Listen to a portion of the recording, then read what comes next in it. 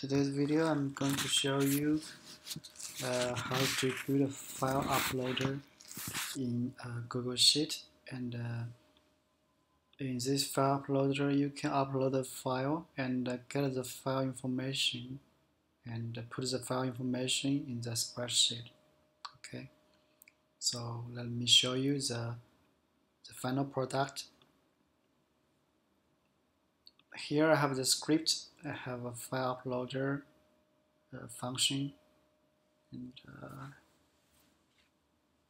once I run this function, we're going to open a sidebar, a file upload sidebar. Here you can choose a file from your computer. Okay, let me try a test file for this email PNG. So for this picture, let me open it and upload this file. So this file is uploading this file, and now we have the result for the upload. So the file is uploaded, and you have the file name, have the file ID.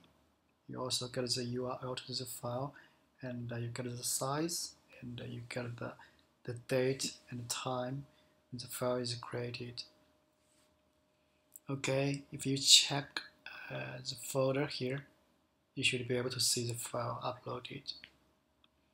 Alright, so that's basically all the functions are functions in this tool. And let me show you how to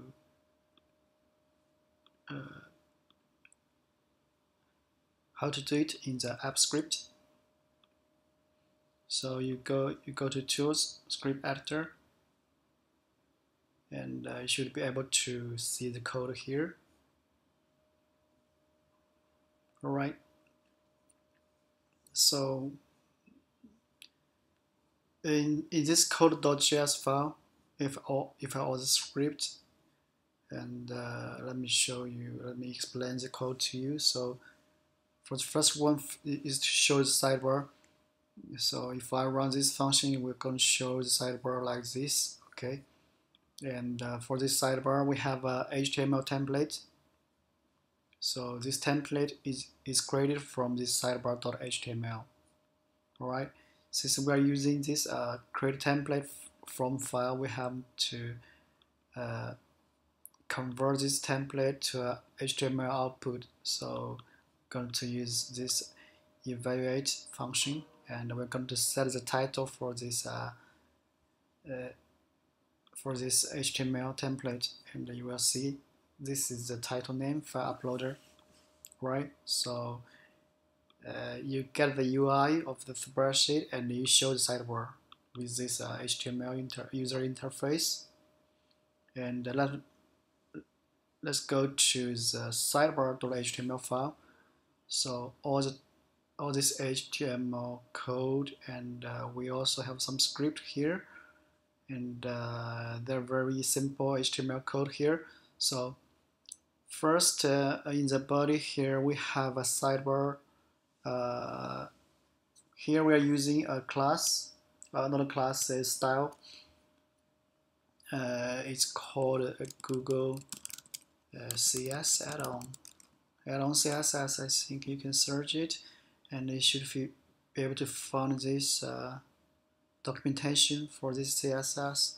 So I like to use this because it's a standard CSS package for Google add-on. So you just you can copy this link and add it to your HTML file head.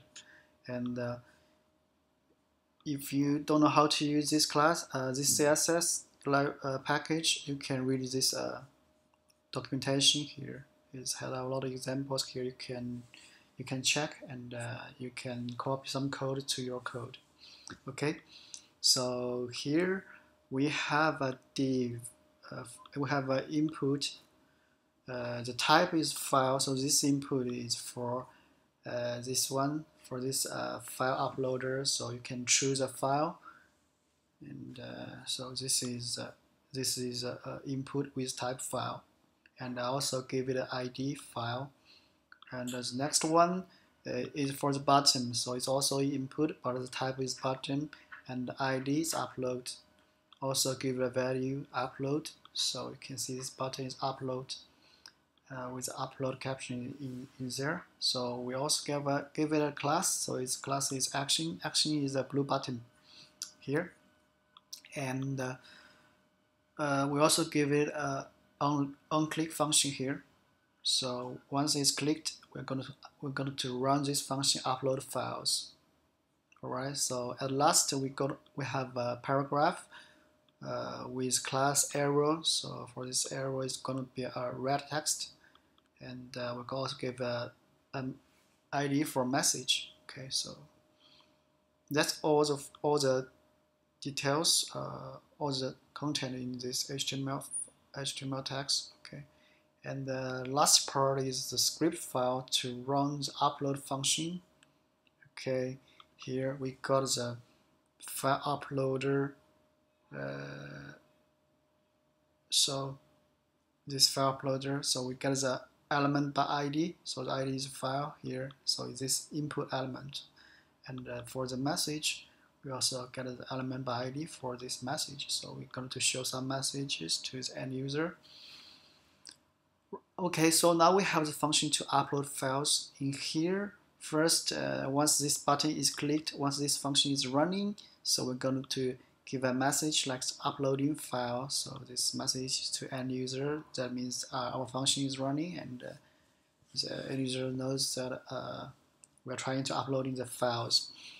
And for this file, so for this file uploader, we're going to have a property like files. It's an array, so we only have one file, so we're going to get the first one for the file. And here we're going to use the file reader API to create a new file reader. So for reader, so here we're going to try to read the file as text.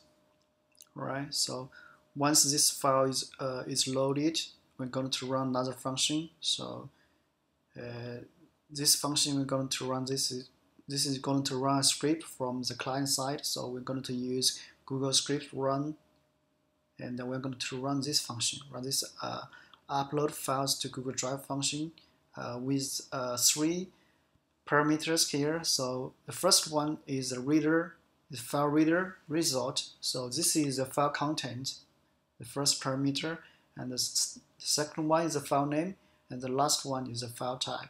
Okay, so this function is a app script function. So it is but it is run from the client side, so it's run from this sidebar. Okay, once I clicked, I'm going to run this function. So let me show you what inside this function. Let's go back to the code.js file, and here you can see this function upload files to Google Drive. You will have 3 parameters here. I think I don't need this size one. Alright, I'm going to need the data name and type. Alright, so let's remove this block. And this data, as just mentioned, it should be the file reader API gets the result, gets the file content, and the file content will be read as text. Okay, so and the name and type. Alright, once we have the data, we have the name, and we have the type, we can use this utilities API to create a new blob with data, type, and name. And once we have this blob, we can create a new file. So the folder, I'm going to create a new file in this folder. So for this folder, we're going to get the folder by ID. So for this folder, you can. So I'm using this folder for uploads. So you need to change the ID of this folder. So for me, is this ID, is this folder ID. So you may need to change this ID if you are trying to upload the files to your Google Drive. Okay, so you have to change it because you don't have access to my folder. So you are going to fail to upload this file to my drive, I think. If you are trying to copy this code to your own spreadsheet, you need to change this ID. Okay, so once you change this ID, you can create a new file. So folder, create a file with this blob. And once we create a new file, we can get a lot of information about this file. So like the file get name and file ID, file URL, and file size. Also, you can get the created date and time, and you can add more. So if you try to new file, get information, you can get all this kind of information like download URL or other kind of stuff here. You can even get the owner, get name. Alright, so a lot of stuff you can add. So you just put it in this array. So this is the raw data, and finally you just append this raw data to your to this spreadsheet. Okay, so we get the active spreadsheet and get the sheet by name. So we get the data sheet.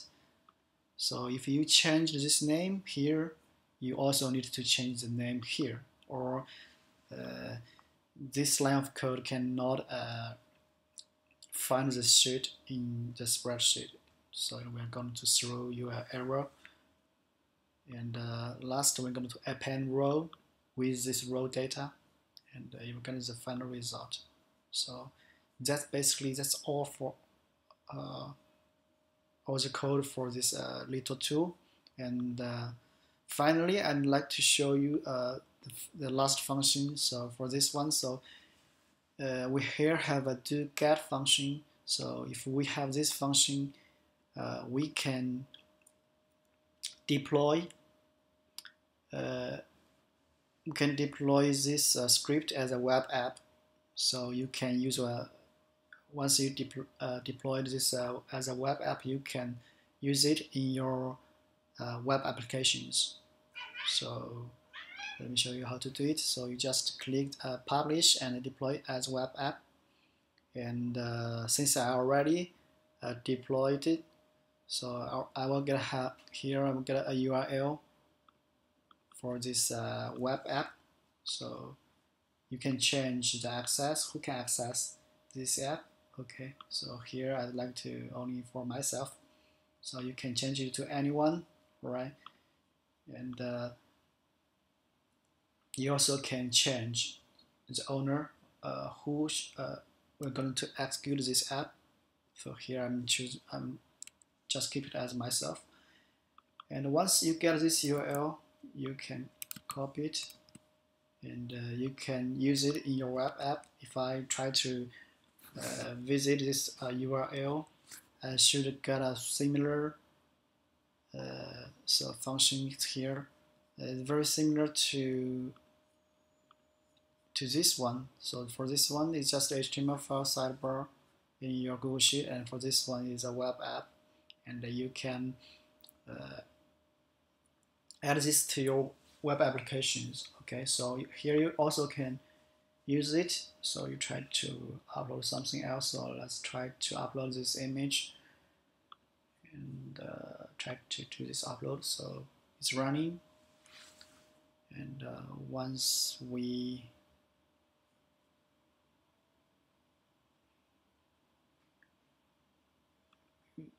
it takes so long. All right, let's give it some time.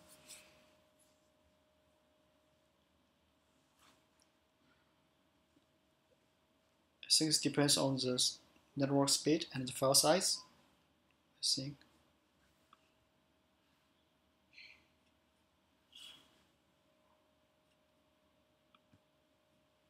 Okay. So basically, the sidebar here and the web applications here are the same stuff, because Here you can see we are using this same template from the sidebar, and I'm going to return HTML output file just like this user interface here. It's a template, evaluate, and set title file uploader. Still trying to upload. Don't know what's wrong. So let me try to upload another one with sidebar. I'm not sure why. It cost me so long. Let's try to upload this email.html file. Right, upload. Alright, this one is so quick because the file size is empty file. What's wrong with this one? Alright, let's try it in here with the same file. Upload. Okay, I think this one is done. Don't know. Yes, it's uploaded, but it costs too much time. But finally, it's here. Alright, so this one is uploading. I'm not sure what's wrong with it, and I don't even get the file size of it, and I didn't get the time. What's wrong with this file? I don't know what's wrong with it. Maybe this file is too big. Okay, it's 12 megabytes, and but it's working as you can see here. So, and I think that's all for this video. If you have any comments or questions, please leave it in my video. Okay, and if you need my help or support with some code, you also can leave your comments, or you can send an email to me, or I have also have a Google form. I think you can check in the description of the video. You can find a link to the form, so you can submit something here, something there, so I can help you out if I can. Okay, so that's it.